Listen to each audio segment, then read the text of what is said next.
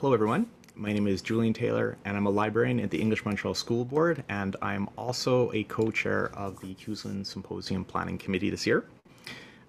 Before we begin, I would like to take a moment to recognize that the land upon which we live now was once used by others. The land under my feet here on the island of Tiohtià:ke, or Montreal, is unceded land that has been used for thousands of years by several different indigenous groups, most prominent being the Haudenosaunee and the Kayan-Kahaka. For those of you who would like to review the session again later, it is being recorded and will be made available on the QSLiN YouTube channel and on the website. If you do not want your image to be captured in the video, please just make sure your camera is turned off. There will be a period of time at the end of the presentation for questions. If you would like to ask a question, you can either use the chat function to write in your questions, or if you would rather ask your questions verbally, you can raise your hand, and by that I literally mean raising your hand, or use the reaction buttons within Zoom. We will invite you to unmute yourself to pose your questions directly to the presenters. And now, it gives me great pleasure to introduce you that was awesome. And now it gives me great pleasure to welcome you to this morning's session, Making Reading Accessible to Everyone. There will be 3 presenters, all of whom work together as assistive technology consultants with the Student Services Department in the English Montreal School Board. Andrea Prupas, Elisa Mei-Farina, and Teresa Seminara. They work with teachers and other school personnel to help students access and use several different types of assistive technology in order to help them succeed and achieve their potential. There is a much larger variety of tools and resources available to our students now than even just a few years ago. There was actually Andrea with another librarian an entire number of years ago, did a similar presentation a few years ago. And this, I believe, is more than just 2.0. There's so much more than that 2017-20 presentation. It's changed a lot. So today, these 3 assistive technology consultants will share many of those tools and resources with us. And now, on that note, I have Andrea, Elisa, and Teresa to begin your presentation.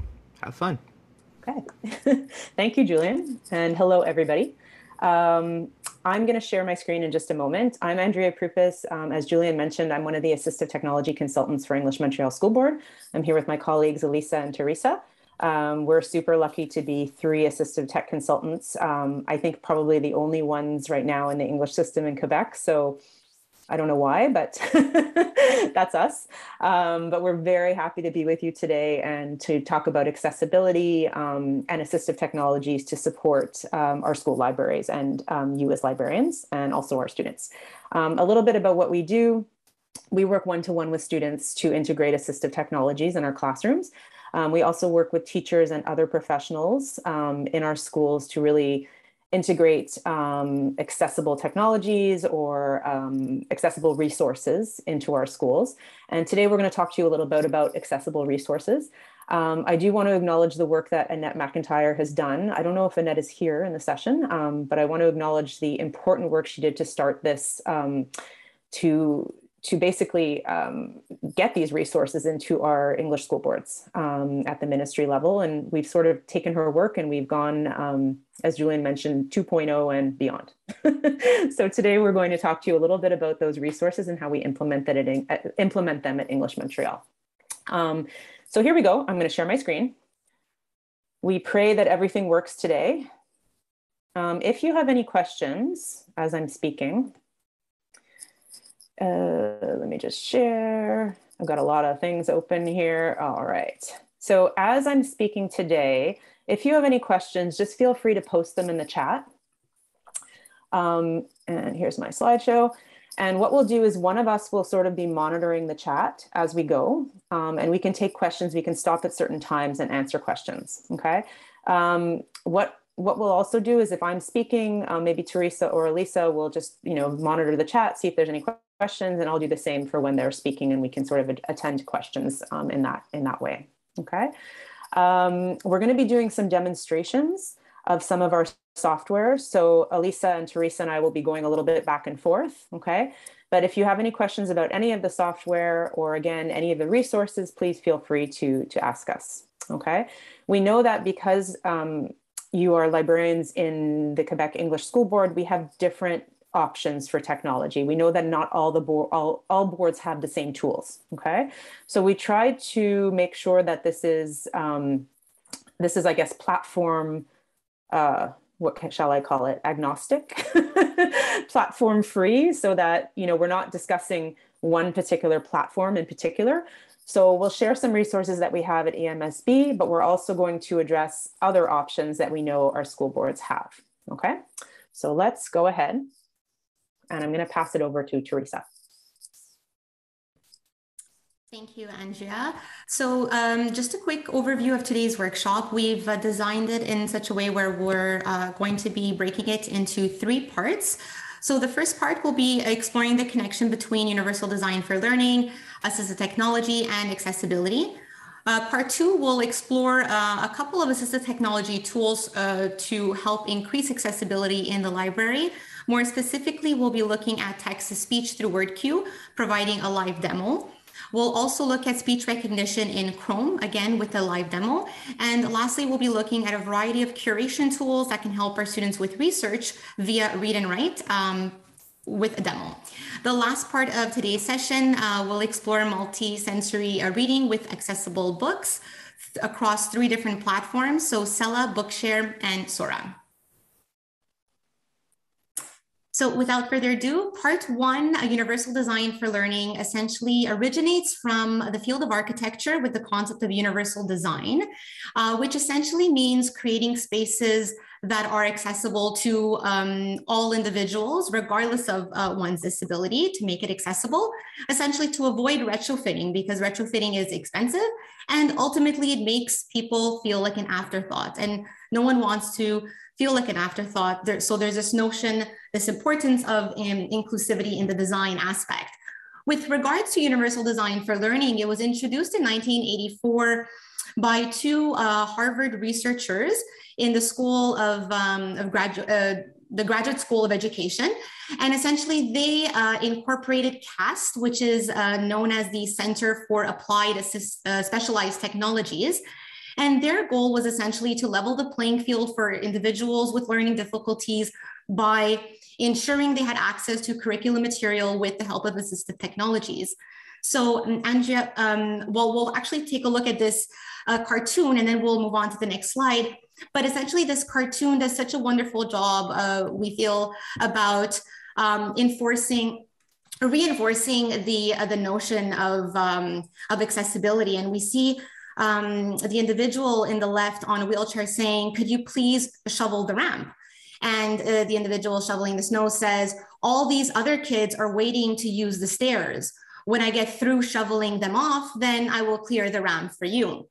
And the response is wonderful because, again, it really hits the notion of accessibility. But if you shovel the ramp, we can all get in. So essentially clearing a path for people with special needs helps clear the path for everyone. And so if we move on to the next slide, we see that the connection between universal design for learning and assistive technology is very strong. And our work as assistive technology consultants really is based on this notion of UDL, on this framework, because not only is it based in decades of research in neuroscience and how the brain works, but the focus is really to improve and optimize learning for all students with or without exceptionalities. So our work as AT consultants is really focused on helping identify and then reducing the barriers to learning to ensure equal access to learning opportunities for all our students. And this is where assistive technology plays an important role. We know that accessibility, that librarians play a big role in accessibility. We know that a one-size-fits-all approach to reading contains hidden barriers for many learners, especially students, learners with print disabilities, a concept that my colleague Andrea will explore in a short while. And we're interested in knowing and hearing your thoughts on 2 specific questions that we have laid out here on this slide. The first one being, what are the barriers that you see in your libraries? And the second one being, what solutions have you provided to your students to reduce these barriers. And Andrea, Lisa, and I encourage you to share your thoughts in the chat throughout. That's okay, Andrea, throughout the workshop today, so that if we might forget something, we'll go back to the chat and see if we could address it at the end of today's workshop. So please feel free to share your thoughts on those two questions, so that we could definitely address them if we do forget to do so throughout the presentation. We'll take a few moments just to type in the chat if you have any any ideas, or if you've observed any barriers, I guess, in the library for your students with regards to accessibility. Okay, and then perhaps some solutions. And then at the end, we can at least, we can address them a little bit. Okay, so I see that ebooks, but students don't like ebooks. I know, I know that, yeah, I get that a lot. That's really interesting that, Laura, that you've mentioned that some students don't like ebooks, because we found, I found sort of, I guess, similar comments from students. And it's funny that our students are so digitally oriented these days, but still obviously many prefer to read in print. Okay, that's a good comment. Okay, so finding out that some of our older students are not taking out books. Thanks, Bonnie. Okay, so only paper support. Melanie mentioned that from CQSB. Hello, Central Quebec. I like that board a lot.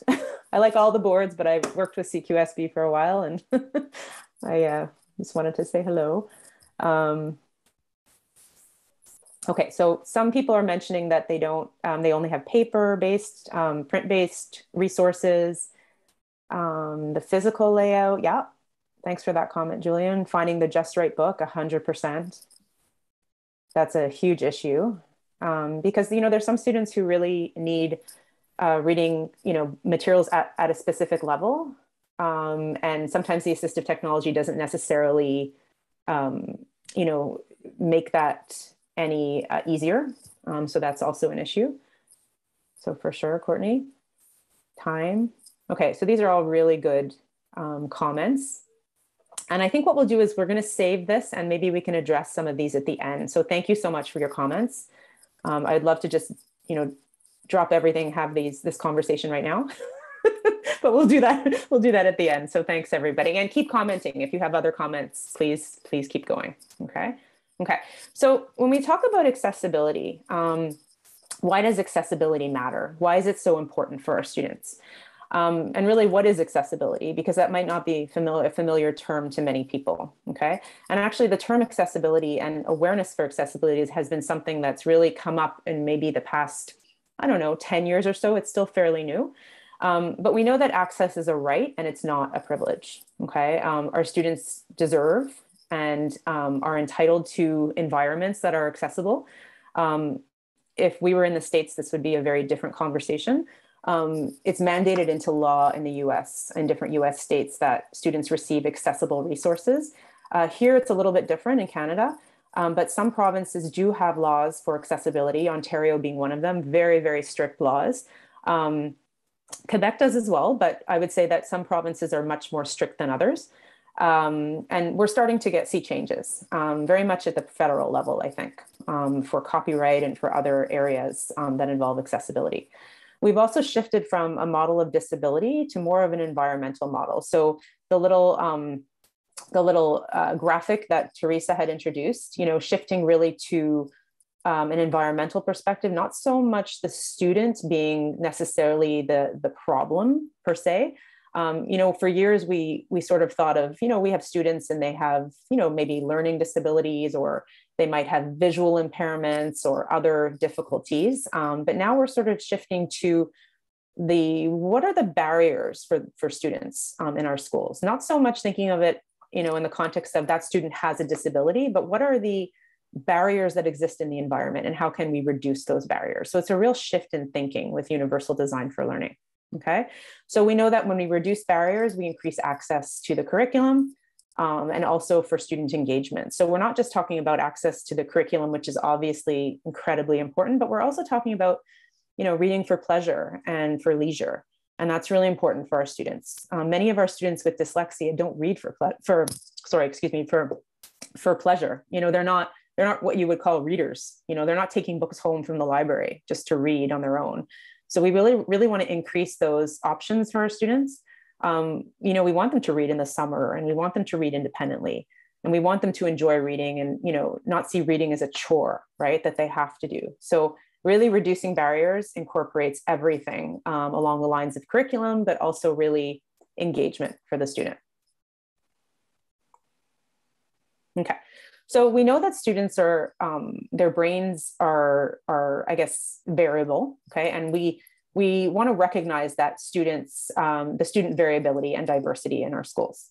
Now, there's been a huge awareness campaign for diversity, but not so much variability, okay, in terms of how students learn and how they, how they learn and how they take in and understand the content of what they're learning, okay? And so we know that students vary in these three principles in terms of engagement and representation and action and expression. And I'm going to explain that very quickly. We need 4 hours to go through what is universal design for learning, but we're going to try to do this really quickly, okay? But we know that, students, have these variabilities, and, they learn in different ways. And just because we can't see the differences doesn't mean they're not there, okay? So when students vary in terms of engagement, students are engaged and motivated by different things, okay? So some students are very engaged in a very noisy, busy environment in the classroom. I know you've seen this before as librarians. And some students are very introverted and they're not as engaged in a sort of a busy classroom setting. They'd rather be learning on their own. Okay, so those are differences in engagement and how students engage with content, with material, with others. Representation is essentially how teachers or other professionals represent information in the classroom.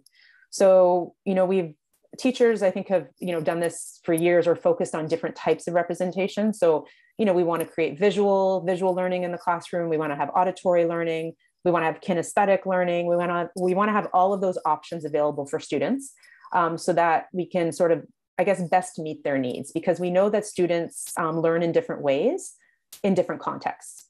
There's no one hands-on learner. There's no one auditory learner. Those are all myths, actually. Learning styles are very much a myth in education. But what we do know is that when information is represented in different ways, students learn better, okay? They learn through hands-on learning. They learn through diverse experiences. So that's representation.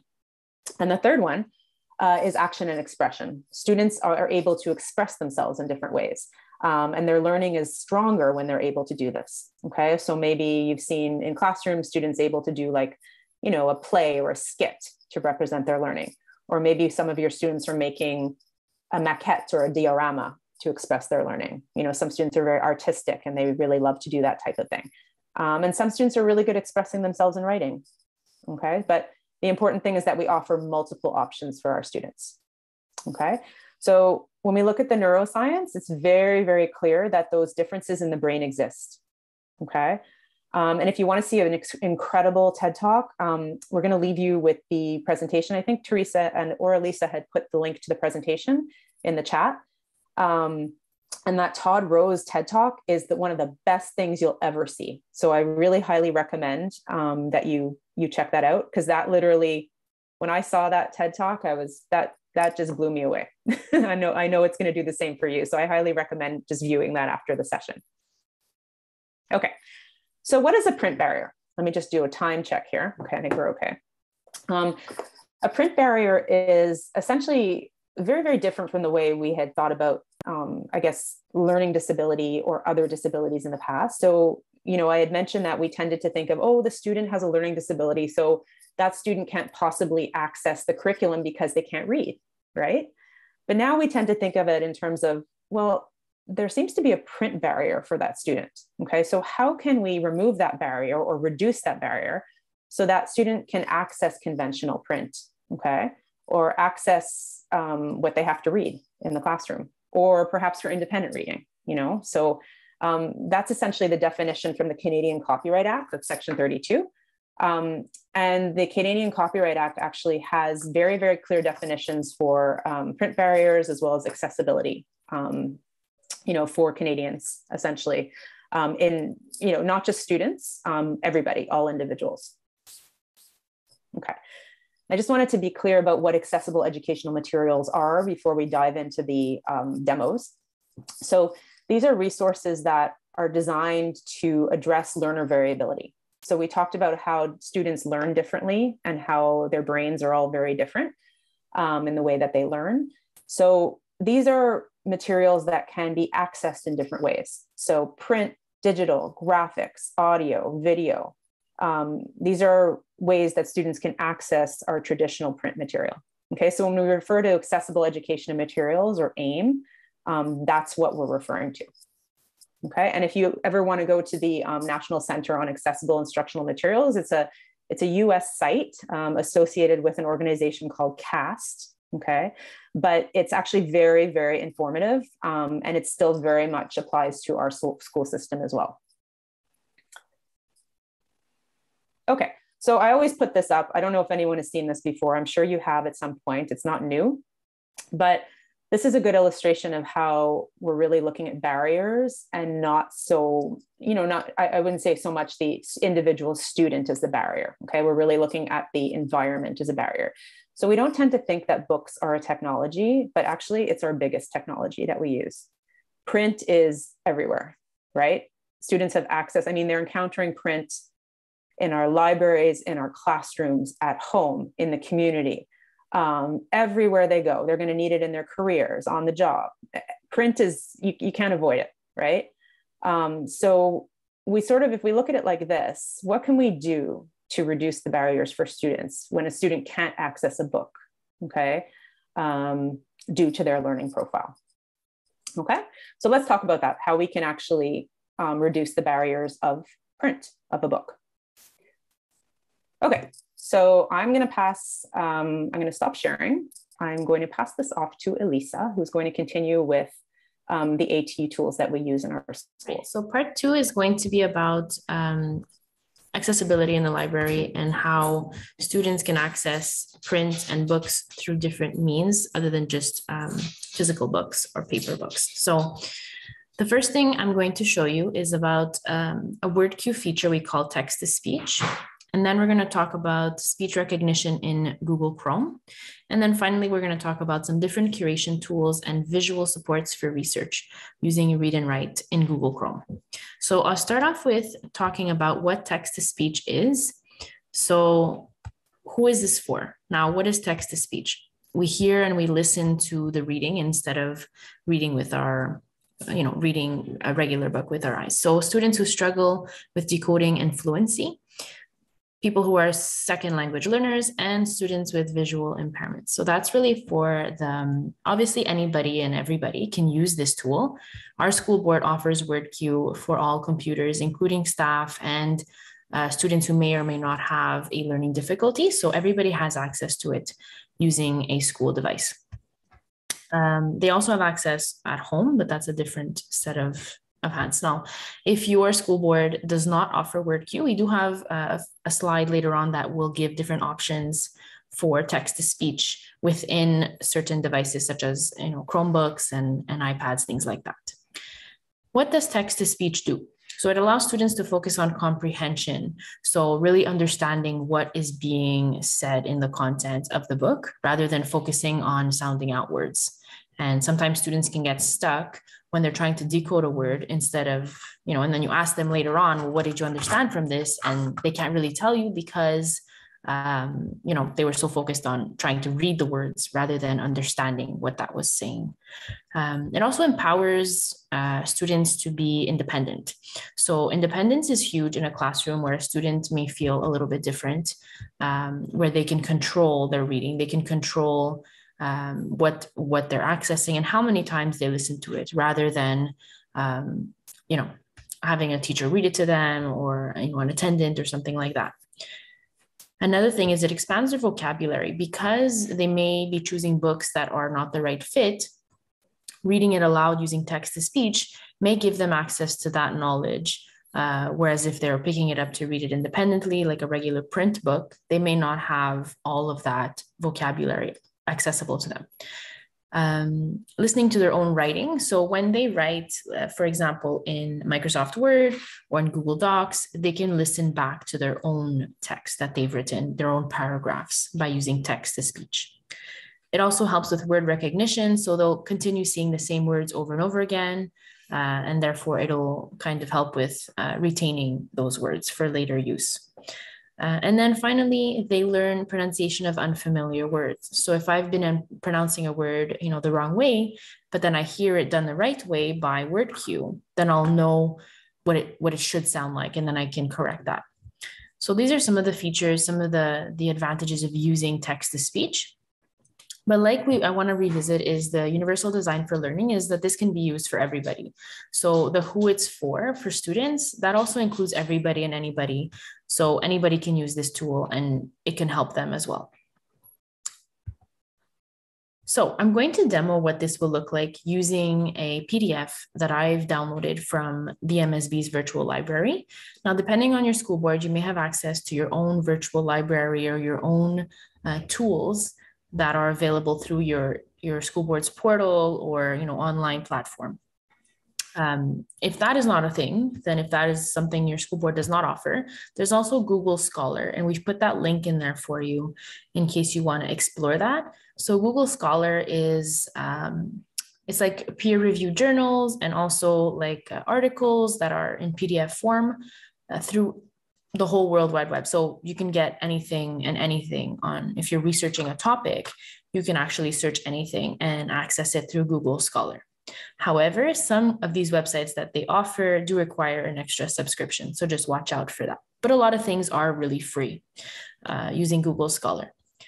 So previous to this presentation, I've downloaded a PDF document, an article about global warming. So for example, if the student is coming to you and saying, I have a project on global warming, I'd like to have some articles that kind of describe what that is, then this is one of the things that they can find. And I'll show you how to use this text with WordQ text-to-speech. Okay, so I'm just gonna exit this slideshow.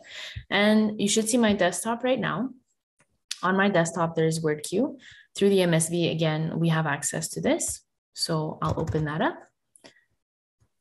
And what happens is you see a little toggle box here come up, and that kind of floats over anything that WordQ works with, such as Microsoft Word and PDFs. So I have the PDF here on my main screen on my desktop that I've put, let's say, for example, for a student, they found something, they've downloaded it to their computer.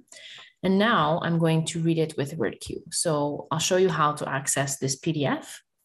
We would go through options and click on open PDF. The reason why we go through WordQ to access this document is because it is, the functions will be accurate and will work perfectly with the PDF once we open it with this software. So we'll click on open PDF. And then it'll ask us to go and find what we're looking for. So which PDF are we trying to read with WordQ? And as you'll see, it is right here. If it's not directly on the first page, you'll go through and wherever you've saved it is where you're going to go and look for it. So global warming, I want to press open.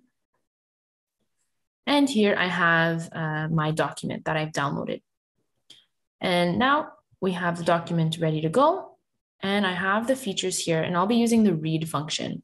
So before I can click read, I have to do two things. I have to first click on select text, the A, the dark A, and then that'll enable me to highlight any text on my PDF. So I can start with the title, I highlight, and then I click on read. Global warming.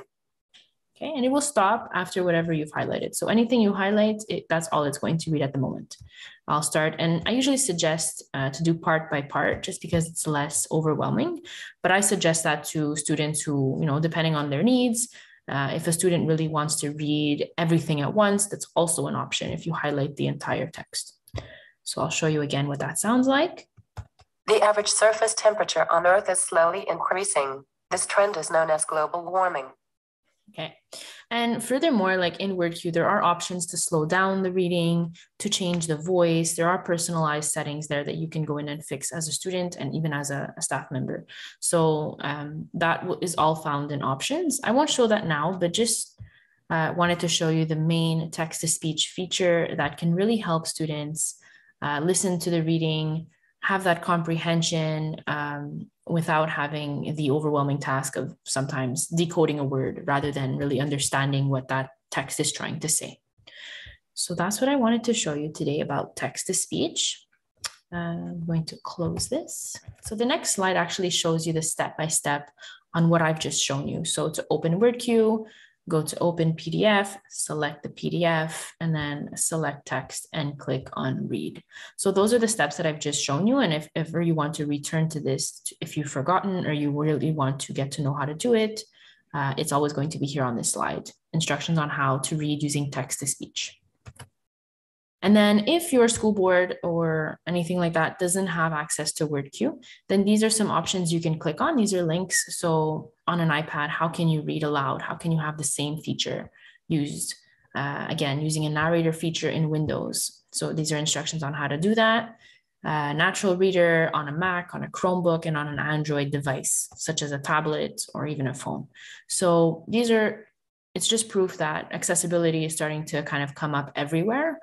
In all devices and not necessarily through a paid software. So these are really nice to have and for you to go back to explore later on. Elisa, can I interrupt for 2 seconds? Of course. Okay, sorry about this. There was a question, I think, from a few people saying they don't have WordQ in the library, which might be the case because some school boards I know only provide WordQ to students with who have IEPs or who require text-to-speech. But I just want to mention that text-to-speech is the most prolific assistive technology in terms of ability to access for free. So the links that we just showed you or that are up there right now, text-to-speech is pretty much built into every device. Okay, so if you don't have access to WordQ, not to worry, you can enable text-to-speech on any device for free. Okay, and actually most of our schools have Windows machines, and actually the option to use text-to-speech is right there. It's literally Control Window Enter, which enables narrator, and that will allow the student to use text-to-speech immediately on a Windows machine. Okay, but text-to-speech is one of those things now that is so commonplace that you can access it really anywhere. Okay, I just wanted to mention that because I know some people were, worried they don't have access to WordQ. Right, and yeah, thank you for that, Andrea. It's real, like it's our own accessibility issues too within our school board. So sometimes it just takes asking, right? So if there is somebody in your school board or service center that is in charge of technology or even literacy, maybe sending that question out to them. They may not, have the same title as us, but somebody also can maybe, is worth asking at the school board that you work at or the service center to see what is accessible for you guys.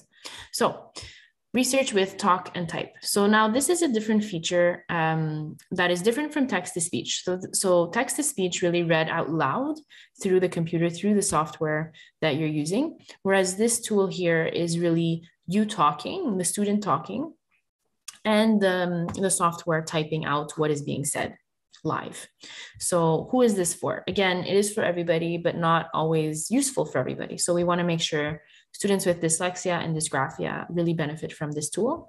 Students who struggle to get their ideas down on paper, difficulty with fine motor skills. Now, why is that important? That means a student who is physically writing with a pen and pencil or even typing could be difficult. So this is kind of giving them the opportunity to put their ideas out, but through their voice and through the microphone integrated within the device. And then students with visual impairments. Now, what does it do? The talk and type tool converts speech into text. So literally we'll take the words they are saying and convert it to text, into typed text. This is it's very similar. Some of you may have smartphones, and what it looks like on your own phone is if you are writing a text, but let's say you're driving or you're, in a car is a perfect example. A lot of cars now have this speech to text or talk and type feature within your own phone. So if you're speaking out your text and then it types it for you, that's talk and type, that's speech to text that we're talking about.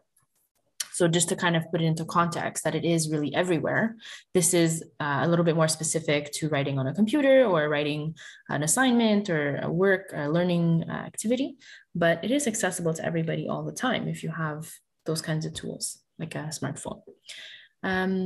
You can write down a couple sentences or even just a whole entire essay. And then it also works in both English and French. In our school board, the word queue does that. And also we're going to talk about read and write through Google Chrome, which also has this feature and works English and French. Okay, so this is something that everybody has access to, which is Google. Whoops, I went too far. Research using speech recognition in Google. So a really cool thing that we want to show you today is another demo, and is how Google has an integrated microphone in it in a Google search. So it's accessible in Google and everybody has access to it. So a really important thing is to make sure the internet or Google Chrome has microphone accessibility turned on. So it'll ask you to access your mic and you do have to press allow for this to work. Okay, so I'll demonstrate that right now. So right now I've just opened a new tab, I'm in Google and I have this microphone feature here. Now, instead of actually typing it, this is where the speech comes in. So I would click on the microphone. I would click on allow for the microphone. There you see that I do have to click allow. If I press block, it will not work. So allow, try again. Global warming. So I've searched global warming and it immediately brings me to a page. I didn't have to click anything. I simply just had to say the words. So the only thing I clicked was the microphone and then off it went to research what I wanted. So I scroll down and here's where the trackpad or the mouse comes in handy. And then you go in and you really click and kind of discover this topic. Again, you do have the microphone again here where you don't have to go back to a new tab. You can just go back here and global warming in, oh, let's try that again. Global warming in Canada. So if I want to be more specific, I can add some more keywords. If that just wasn't specific enough, again, these are all research functions that you can access on your own. And that's about it. Now, again, you can go to the French option and speak in French instead if you're researching something in French, which is also really, really helpful to know, is that it's not only offered in one language. Google is very universal and they understand that people speak all languages and you can change that feature. Here, I'll hand off to Teresa. I'm going to stop sharing. Perfect. So these are just some of the curation tools for research that we use within our board, within the Read and Write toolbar. And I'm going to direct your attention to the icons that we have here at the top left corner. So the first one is the highlighter function. And so essentially students could use the highlighter function that displays in the Read and Write toolbar to color code information, be it on a web page, on a Google Doc, in a PDF, etc. And once they've done highlighting, what's cool is that they can actually export their highlights from wherever they were into a Google Doc with the collect highlights icon here. And it would look like this, essentially. I will show you a live demo in just a little while, but essentially the highlights get exported into a Google Doc within the drive. And what's interesting as well, to facilitate their research and the creation, of the reference page, the bibliography, are the links to the sites that the students are using. So that's really a great tool for students to help them keep track of the information and the sources that they're using. With the highlight feature, we can also, in addition to exporting highlights into a Google Doc, students can also create vocabulary lists. So the icon here is the vocab creation icon. So students, when they're researching and reading something online, if there are certain words that they're unfamiliar with that they want to master and incorporate in their own vocabulary, what they can do is highlight these words directly on the web page or in a Google Doc, and then click on this icon And again, a vocabulary list document will generate in Google Drive, and it will look something like this, whereby the word that was highlighted will be included with the definition. And if a symbol is available, then a symbol will also be included in the vocabulary list. What is also interesting is the section for notes. So students could check their own understanding of words by paraphrasing the definition in their own words in the notes section. This could be used in multiple ways as not only an instructional tool to teach vocabulary, but students can also build these vocabulary lists themselves for studying purposes and to enrich their vocabulary in a given topic.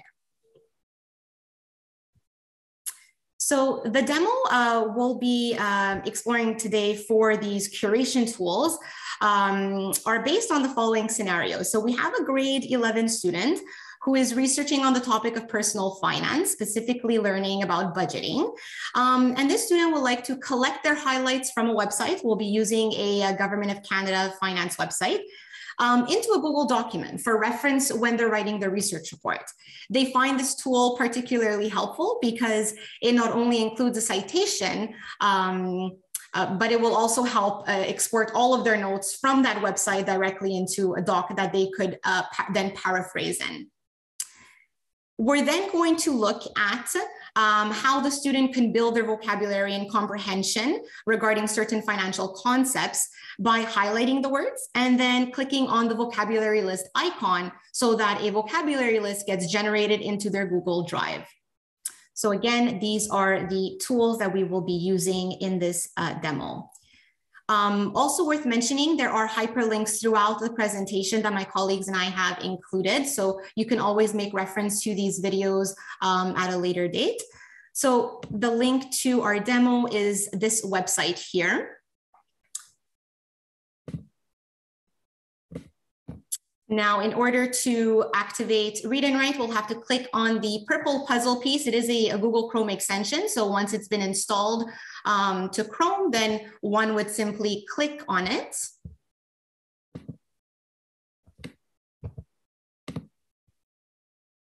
And there you go. So the toolbar appears over here. Now, we're going to pretend to be the student, and the student is navigating the website and sees that the website is divided into different sections. So they're going to go to the top.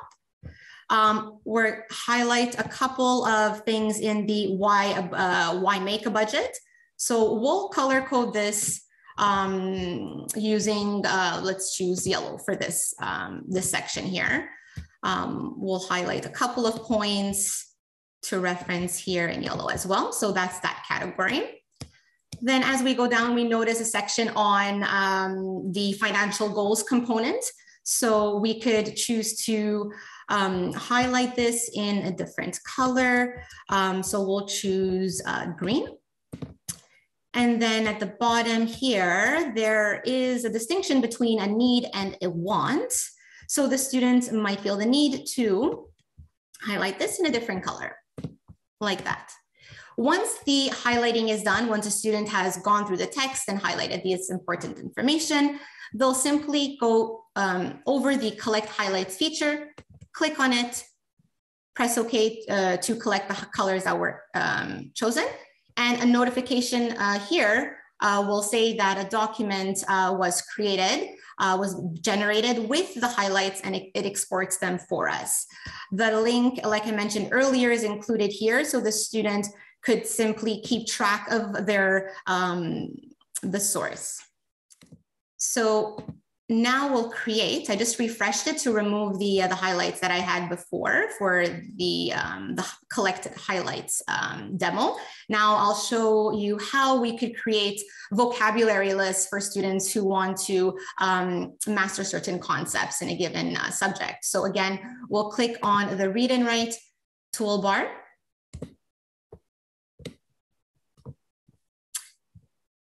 We'll find a couple, we'll stick to this paragraph here, and I'll go ahead and I'll highlight a couple of words. I can stick with the same color in this case. So we'll choose purple. So we'll choose money, we'll choose obviously budget, income, savings and expenses.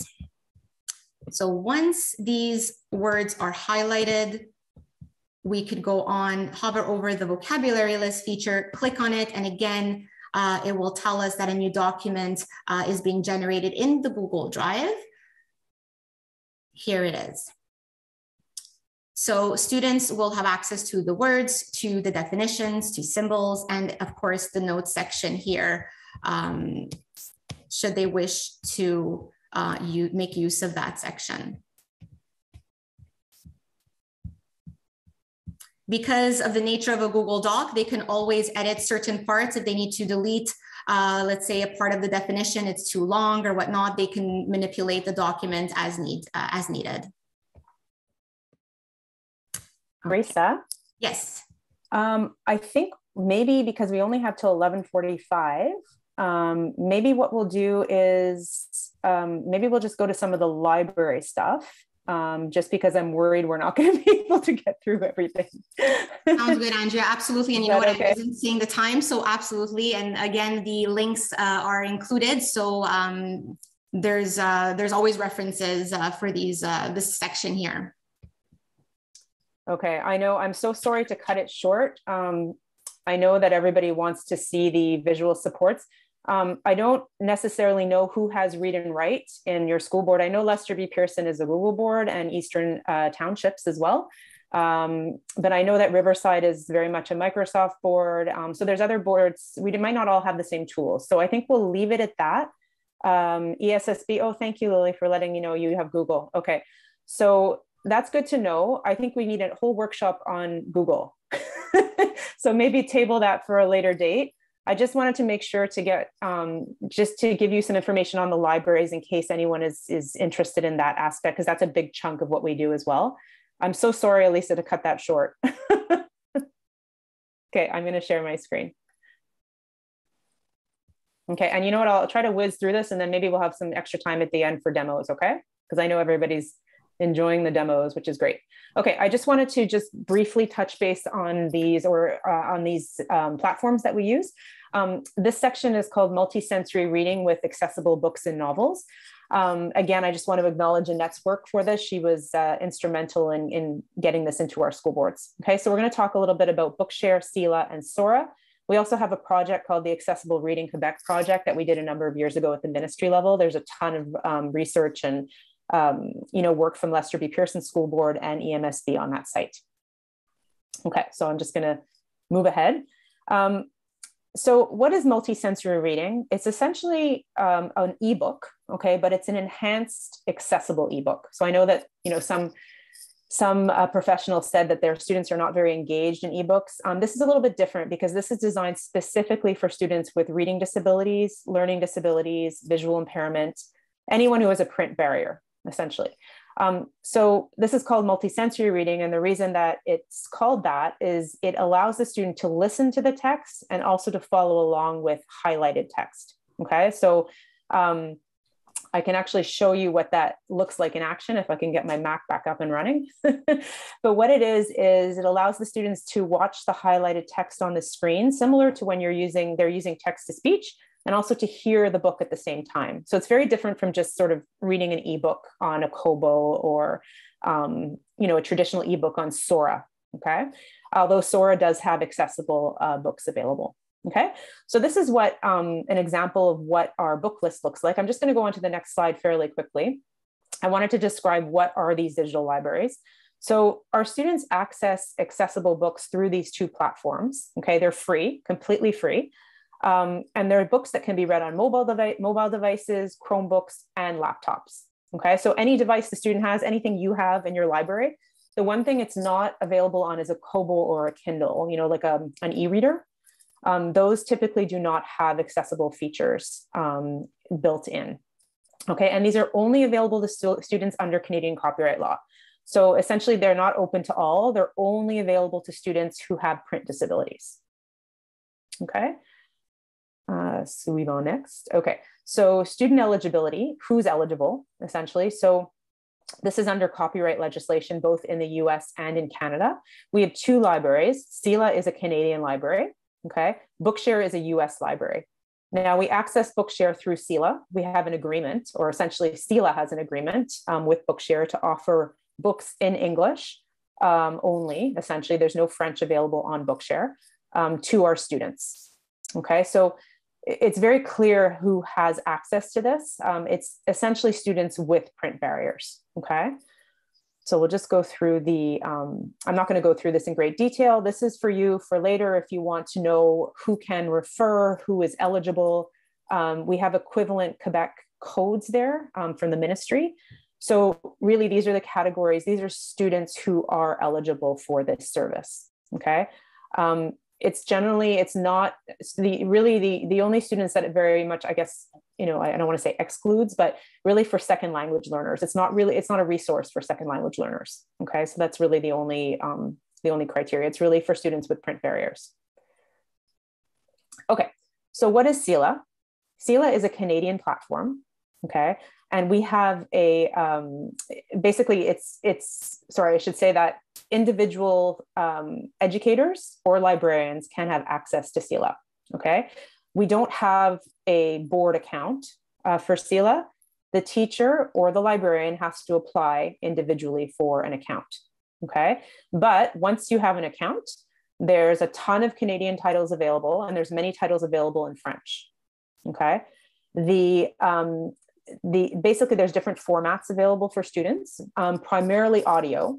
Okay, so if your student needs an audiobook and you don't have it on Sora, or you don't have access to Sora, we generally look to CELA to access those audiobooks. Okay, and the nice part about this platform is that the audio is narrated. It's not necessarily a synthetic voice, it's a real human voice, which is a big bonus for students with dyslexia. Okay, we usually use CELA on an iPad. Okay, oh, sorry. Go ahead, Teresa. Yeah, you can switch. Thank you. Our second platform that we use is called Bookshare, and Bookshare is a US platform. We get it through CELA. Okay. Now this platform is managed by Julian, by our board librarian, who you all know. And so he helps us manage this. And so this platform has English only, actually some Spanish because it's a US platform, but it's excellent for ELA books, not class novels, independent reading. It's sort of like walking into Indigo, the big bookstore. Has tons of current titles. It's literally like walking into a library, a current library. They have a lot of current titles, which is really, really excellent for our students. So, if the student is looking for wonder, you can find it. If the student is looking for a bestseller or a new book that has just come out in the past few weeks, Bookshare has it, which is really great for our students because they can get the newest materials really quickly. Okay, so I know I'm very much going through this quickly, okay, but I just wanted to share how our students read. Now, you don't have to, stress out about this because I know this is a lot of like tech information, I should say, okay? But what really matters when student reads is the file format that it comes in, okay? So the first thing to look at, for these platforms is what file format will my student read in and how can they read it, okay? Because some devices will read certain file formats and others won't, okay? So we made a handy little chart, okay, in terms of what CELA has and what Bookshare has, okay?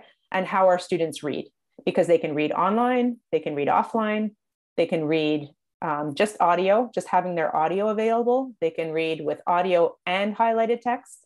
There's many, many options to read, okay? So whatever you have available, your student can read on that device, okay? Don't feel like you have to get a lot of devices in there. It's whatever you have available in your libraries, okay? Again, I'm not gonna go through this in great detail, but when you look at the file formats available, you wanna know what assistive technology can read that file format, okay? So we know that when we have EPUBs, Read and Write can read the file format. We know when we have Word, WordQ, Natural Reader, Immersive Reader, which is a free Microsoft product, that can read Word, okay? PDFs, we know that we have WordQ, we know that we have Read and Write. So it really depends what file format the student is reading in, and then what compatible assistive technology can actually read that file format, okay? So that's a consideration, okay, when you're looking at the different file formats. So just to finish off, I wanted to share how some of our students are accessing Bookshare. So these are just different examples. We work with students from really, well, not so much cycle 1 elementary, but I'd say cycle 2, so grade 3, 4, up until cycle 2 secondary, or grade 11. And so these are how some of our students access. Some students read in Microsoft Word, right? Because they really like WordQ, okay? Some students read on an iPad, okay? And we have an app called Easy Reader, where we can access all the Bookshare novels and CELA novels. And so some students will read on an iPad, okay? Then we have some students who are heavy users of Read and Write. So if you're a Google board and you're using Read and Write, just know that you can access these books through Read and Write as an EPUB, and all the amazing features that Teresa has showed you in terms of curation. You have that ability with a book from Bookshare. So students can highlight their text, they can extract highlights, they can curate, annotate. There's all different kinds of options, okay? And there's also the option to read online with Bookshare, okay? So there's different ways to access it. I'm just gonna go through a little bit of how we manage this, okay? You can see there that I have my reading lists, okay?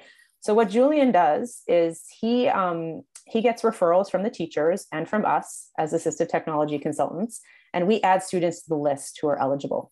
So you can see there that those are the schools that I'm helping with their book lists, essentially helping manage their book lists. So as an example, for Coronation grade 6, what I've done is I've added a number of books for the students that are on that list, and they can access it on any device that they have available to them, okay?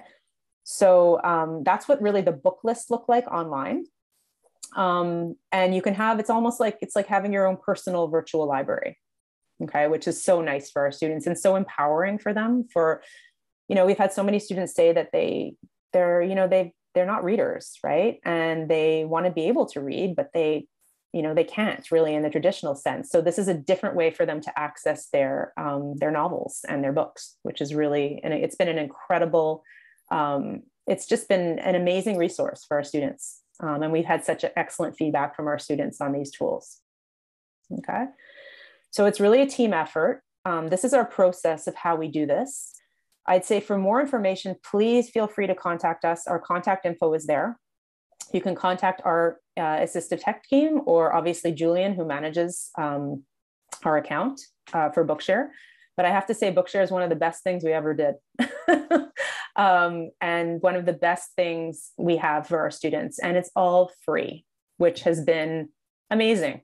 So it took some time to set up, but once we got it up and running, it's amazing. So I can't recommend it enough as a resource. And if you want to be the point person, we really start with librarians in our schools who are really, ensuring that our students have access to these tools and to these platforms. Okay, so I will stop there because I think we're over time. There's some resources there on Bookshare that please feel free to use. If you want to share them with your high schools, there's a flyer that we use for ELA teachers, and you can just feel free to change the name to your own school board. We have no problems.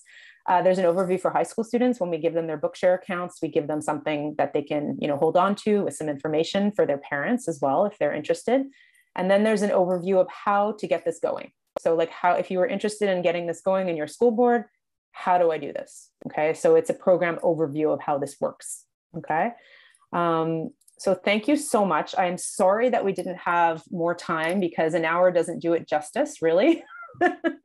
We could spend hours and hours on this topic because I know we're all passionate about it. And we wanted to thank you so much for being such a wonderful audience and for being with us across the province. So thank you again. Wow. Okay. That was a lot. Yeah, it's a lot.